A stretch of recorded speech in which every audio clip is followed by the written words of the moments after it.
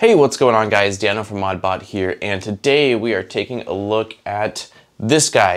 If you don't follow me on Twitter, you might not know that I recently picked up one of these Chinese K40 laser cutter engravers off of eBay, and I've been having a ton of fun with it. When I picked it up, I knew that I was going to be doing a ton of different upgrades to it, but in this video I'm going to talk to you guys about an upgrade that I recently did, which is a complete board swap of the actual controller board that's inside of this. The board that it comes with is incredibly limited as far as its functionality and software compatibility, so I went ahead and swapped it out for a Cohesion3D LaserBoard, which really unlocks a lot of potential for your K40 laser, or really any laser, whether it's diode based or C02 based.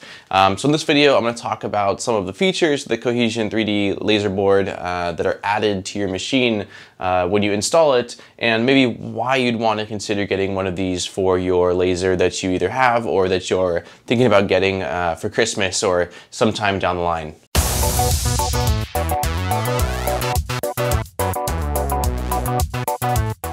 So there is a pretty good list of upgrades and features that this board offers. I know that there was a couple of them in particular that were really exciting to me, which is kind of was the deciding factor in my head for why this was the board that I really wanted to get in for my K40 lasers. So again, we're just going to go through the list of features, and I'll kind of talk a little bit more in detail about what some of these mean and you know, why you might want this. One of the first features is PWM control for full grayscale. So this laser out of the box is a 40 watt, and I say 40 watt because in all reality it's advertised at 40 watt, but I believe it's more like a 30 or 35 watt. I haven't actually measure the tube to see what it's supposed to be, but regardless, it is a CO2 laser and it is capable of engraving. And I did some engraving with it when I first got it with the stock board, and it wasn't terrible. But one of the things that is huge with this board is that the stock board, it only is able to, you set the power, and when it's engraving, it's just kicking the laser on and off, and it has no ability through software to adjust the actual intensity of the laser while it's running a job. Well, with this board and the awesome software that you can use with it, you set the laser to essentially its maximum output, and then the software has full control of the ability to adjust it on the fly while it's running a job. And so what that means is that you get true grayscale, and that you can do some really detailed engraving that you could not fully achieve with the stock setup. So that is really cool. That is, it's insane the level of detail that you can hit with these lasers, again, having that PWM control. So if you plan on doing some really detailed engraving, that is a massive upgrade for the laser, just that in itself. So out of the box, the K40 has some really terrible software. I actually got the software it came with and threw it in the trash.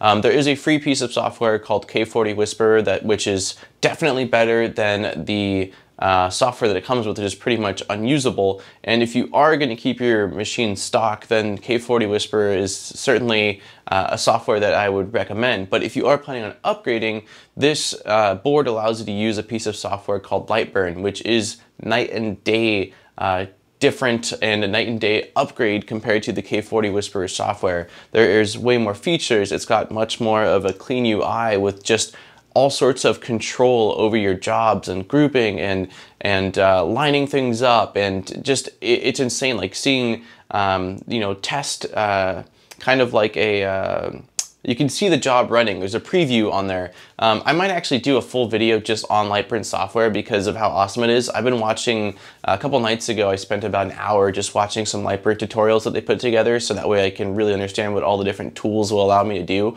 So if you guys are interested in that, let me know in the comments down below. But yeah, the LightBurn software is insane compared to the K40 Whisperer software.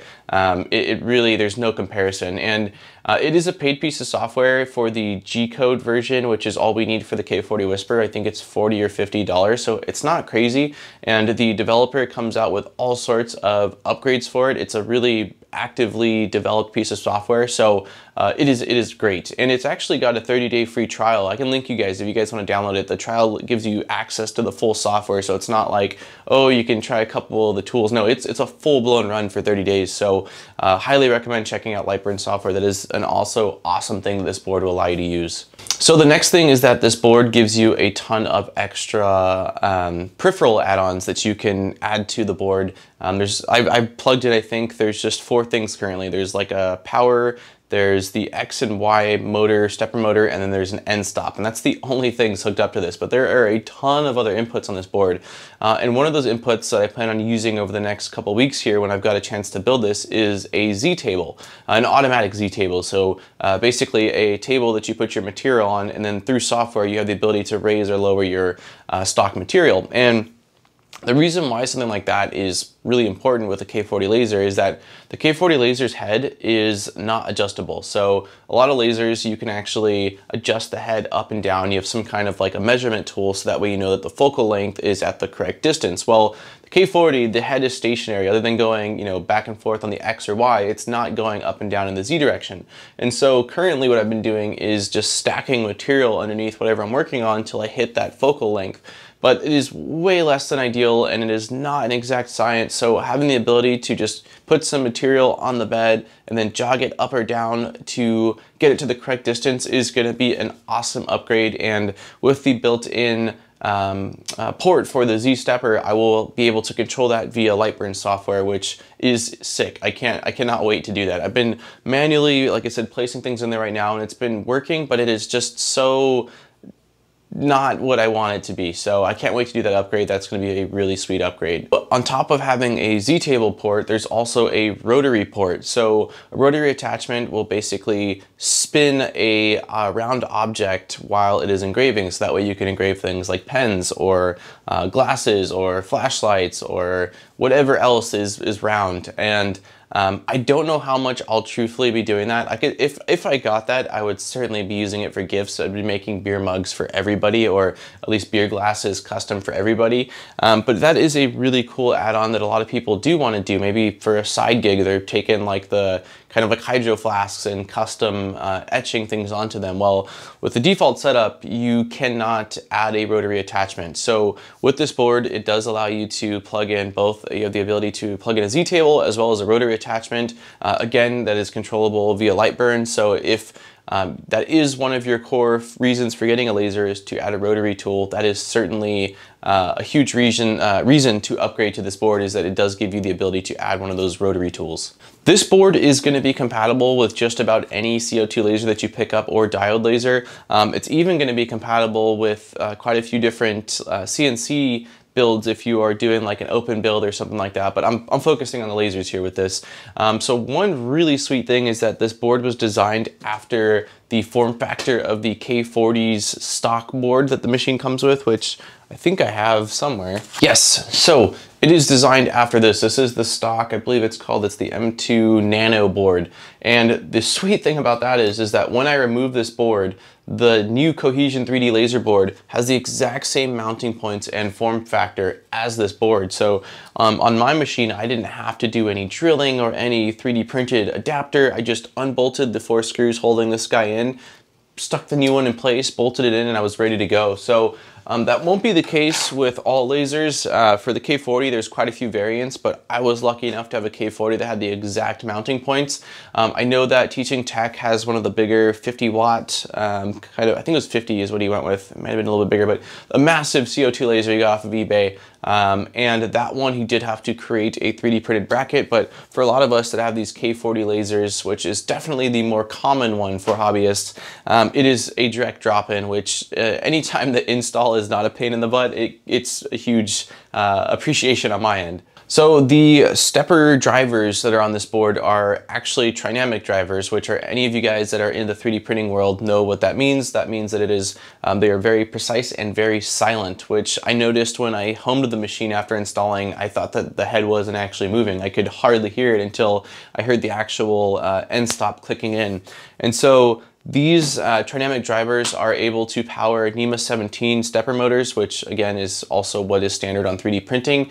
If for some reason you're doing your own kind of DIY rotary attachment or table that is using something bigger than a NEMA 17 motor, there's actually an external stepper driver attachment that Cohesion does sell that'll allow you to use a larger stepper. So for me, I'm just going to be using a NEMA 17 with the Z-table design that I found online. But if you do want to use something that's more powerful and a larger motor, you do have the ability to use a really simple plug-in to an external stepper driver that again can power a larger motor. So this board is a 32-bit board, which is awesome, and it is running Smoothie by default from the manufacturer. It comes on a, mine came on a 16 gigabyte full-size SD card. There is another piece of software called Gerbil LPC firmware, which you can install if you don't want to run Smoothie. I haven't done a side-by-side as to why you'd want one over the other. That might be something I'll look into more down the road, but I've heard great things about Smoothie, and I see absolutely no limitations as to why I would want to use the Gerbil one over the Smoothie that comes prepackaged on it. But if for some reason your eyes are set on the other firmware, or you've done research and that's what you want to go with, you do have the ability to use either of those firmwares on this Cohesion board. So that is nice that you have the, kind of ability to choose which direction you want to go. Another thing that you can do is that I added air assist to my laser, which I'm probably going to show you guys all these upgrades in a separate video, but I've got this pump right here wired up to a little tube hooked up to a copper brake line. Well, I am powering it on and that pump is on the whole time, and it's not super quiet. It actually causes a lot of vibration, and it's kind of annoying because sometimes when I'm running my laser, I actually am, having it on for maybe 10 minutes or so prior to even using the laser because I'm doing stuff on the software side. Well, with this board, there's actually a MOSFET with a 5-volt control, and you can set up your air assist and wire it up with like a relay, or there's another cool little power supply that you can wire directly into the board, which will allow you to turn on and off the air assist via software. So that way, let's say I'm using LightBurn, I tell it, hey, I want to run air assist for this job. When it starts to actually run the job, the air assist will turn on. As soon as the job's done, the air assist will cut off. So that is something that's really cool, giving you, one more step of control from software, not having to just, go over and plug things in, unplug things, which I think is really nice.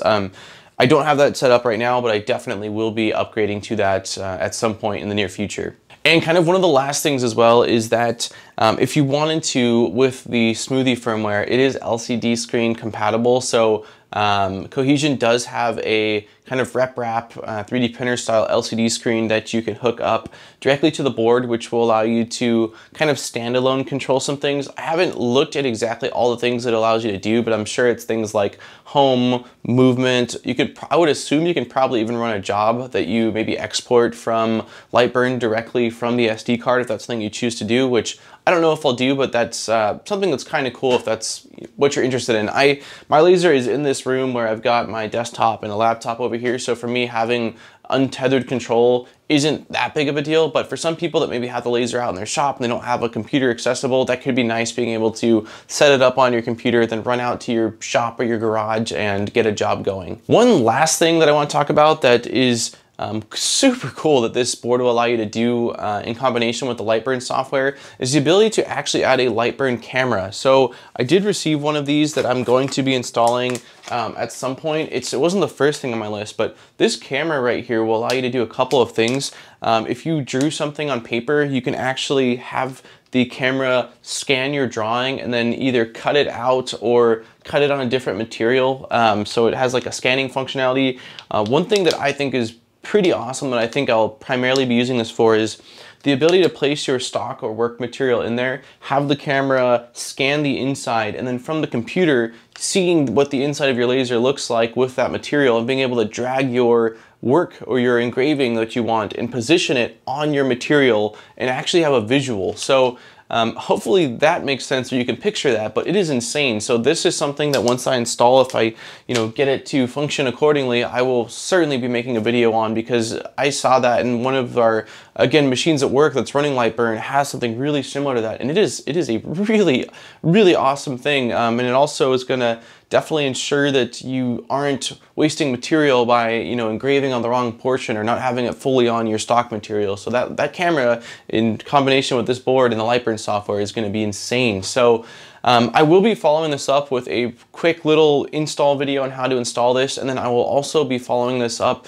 with kind of either a video on LightBurn or just in combination LightBurn with this board, some of the stuff that you can do or that I have done with this once I've gotten some time under my belt. But the main things are I wanted to make sure that you guys understood like what this board really has to offer, and then again I will show you guys how easy it was for me to drop this board into my K40 laser cutter and engraver. So on that note, I'm going to end the video. Again, if you want to find out more, check in the description down below. A huge thank you to Cohesion. They did send over this board for me to be able to install. I did reach out to them in this instance because this is board, when I saw it and everything I heard about it, I knew I had to have it. So a huge thumbs up to them and for LightBurn. And yeah, I'm just super excited to see what this laser is going to allow me to do and incorporate into the projects that I make on this channel. So on that note, thank you guys for watching. Don't forget to like and subscribe. And if you are not already, consider supporting me on Patreon. There's some really cool rewards. And I look forward to seeing you guys in my next video. Peace, guys.